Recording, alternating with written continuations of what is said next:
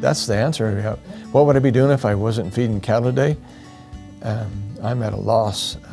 It's just what we do.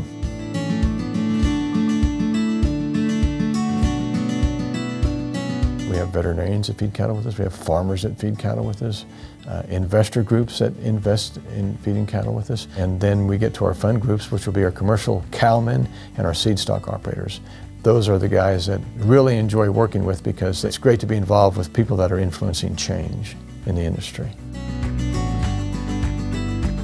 We've got cattle to 100% choice now. Now we're working on the prime. So what's the next thing going to be? We have to look at our new customers out here, and so they're looking for transparency. They want wholesome food. They're looking for traceability. Those are some of the things that we're looking at for the future. How can we incorporate that into our systems?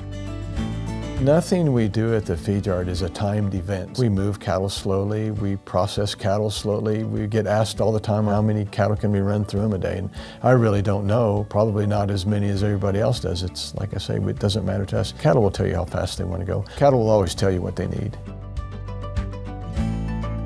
Part of the reason that we built the research center too is I travel a lot of different places, and a lot of people talk about we just don't tell our story very well, and that's all I ever heard. There is a good story to tell, but we're all so busy with the way markets are and environment and weather, and there's a list of things that we worry about. It's hard to find time to do it, so that's why we have a lot of tour groups out here. They keep us awful busy, but we have the time to do it.